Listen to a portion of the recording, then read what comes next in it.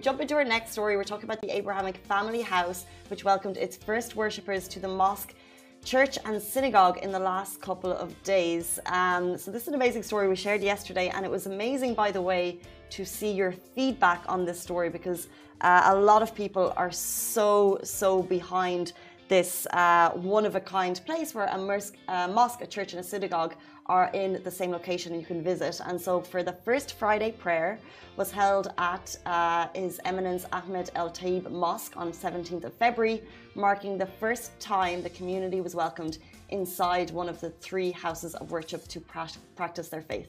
So on Sunday, 19th of Feb, the Moses bin Maymun Synagogue held its first service, which began by the hanging of the mezuzah, followed by the mincha, the afternoon prayers, and on the same day, a service was held at His Holiness Francis's Church, preceded over His Eminence Cardinal Michael Fitzgerald, featuring prayers and hymns sung by a choir.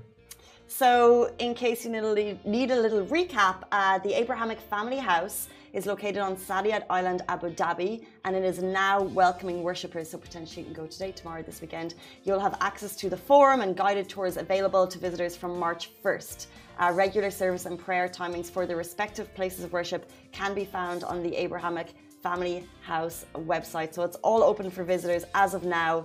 And it's incredible, as we've spoken about on the show. I spoke about it with Simran in the last couple of days. It's a physical sign of the amazing tolerance in this country. Three places of worship in the same place. And not only is it a sign as of now, it is a step for learning and progress. That being globally, and that being there, and it's, you know, people will come to the UAE. This is where they'll go and they'll see that, and it's just, we talk about the tolerance felt in the UAE, and we're so lucky to live among other nationalities, religion, and cultures, and we learn so much.